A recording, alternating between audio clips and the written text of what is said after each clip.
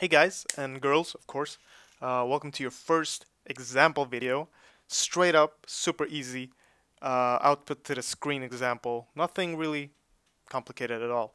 But like I said in my last video, I'm assuming that you know some of those skills of programming, so you know what an integer is, or you know what a library is, and such.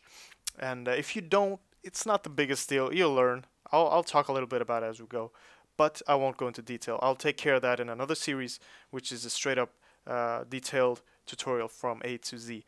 So we'll see in there. But let's get started here. So what you need is an IDE, a integrated developer development environment. So it could be code blocks, it could be Visual Studio like I'm using here. But basically what you need to do in your IDE of choice is make a new project.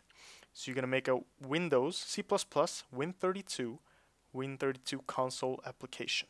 Okay, so what you're going to do here is you're going to call it examples. Okay, like that.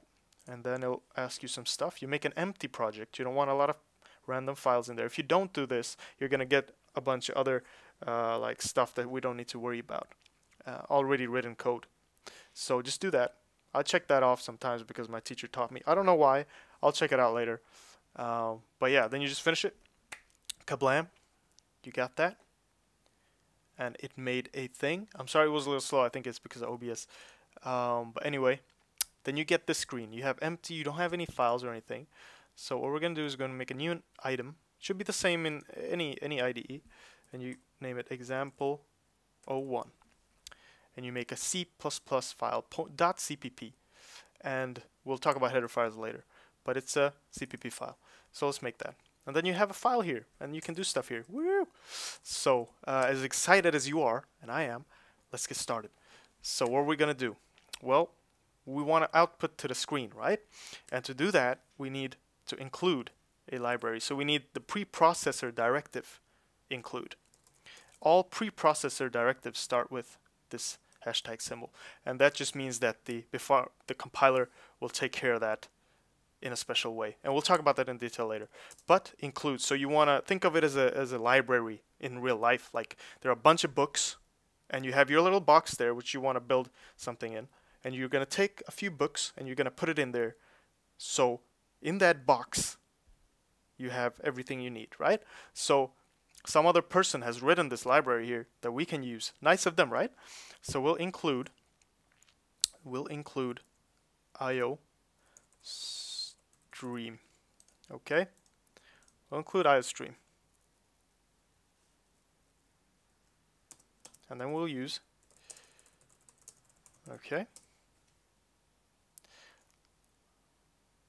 No, I'm sorry. What? Am I completely, wow, you shouldn't even be looking at my tutorials. Oh my god. Okay, cool. So we included IOStream. These things are for your own libraries which you make later. I'm sorry, I got confused. Don't worry about it. We're going to use a namespace std. Okay? And we're going to make our main function. The thing is with the main function is that every program only has one main function, and the main returns an integer value. Okay, at the end of the program cycle. So it'll return 0 at the end, which means the program has ended. So whatever you do here at the start of the program, when it gets into main, to the 0 is what your program is. So just good to know. You could return some other stuff probably, but 0 is for exit, right? So anyway, now we've done everything. We're ready. We have the namespace, which I'll explain soon. So we want to write something out to the screen. So to do that, we need to use cout. Okay, and we're gonna say, you know, hello world. Oh my god, I can spell today too. Alright, cool. And then we'll just end the line. Okay, so thing here is that if we didn't have namespace std, see what happens. I just want to show you this quickly. These things are gonna be like, it's unidentified. I wonder why. Well, basically this is part of the std namespace, so we would have to write this all the time. And we don't want to do that, you know, at least not now. I mean, using namespaces isn't really a good thing because they can screw up with some other stuff you'll learn later. So just remember that at a point, after a point when you learn a little more, you're going to stop using them, probably. And that also depends on the teacher. So we have this, all right? So let's run this program. Let's see what happens. Yes.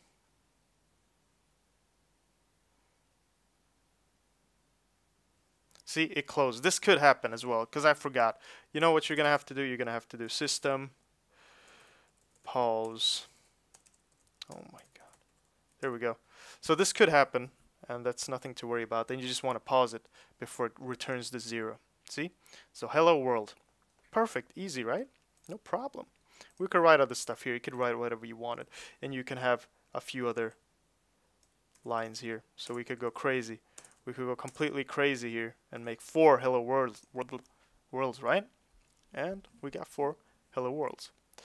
So that's it. Thank you for watching this uber simple output example.